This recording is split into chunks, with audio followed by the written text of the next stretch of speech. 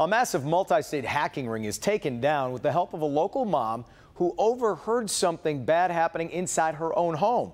As Nick Monticelli explains, she caught her son taking part in a scam and then made the difficult decision to turn him in.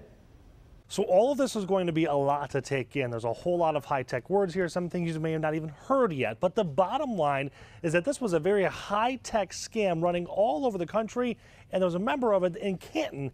That's how the whole thing was busted, because his mom overheard him on the phone. For the majority of us, it's one of those things we simply cannot be without. But the latest scam that's surfacing proves just how vulnerable our cell phones can make us, especially if you store personal information on one.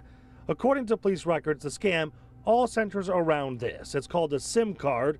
It's inside of your cell phone, and it holds a lot of your data. This scam was uncovered because of a mother in Canton. She overheard her son pretending to be an AT&T worker. She called police, and among other things, they found stolen SIM cards, which were later linked to 7 victims in 7 states, including California, Utah, Texas, Michigan, New York, Vermont, and North Carolina. But that Canton man was allegedly part of a much larger ring working with 8 others. They would either impersonate cell phone company employees to get your information, hack your personal information, allowing them to order new SIM cards, or hack the SIM cards themselves, which gives them access to cell phones and personal information. Then they were able to steal hundreds of thousands of dollars. But how can you protect yourself? It's fairly tricky considering this high-tech scam.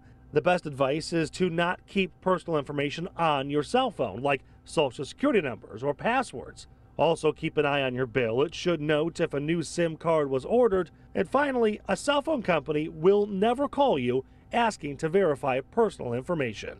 And we are also still trying to figure out exactly what charges that Canton man is going to face. In the newsroom, Nick Monticelli, Local 4.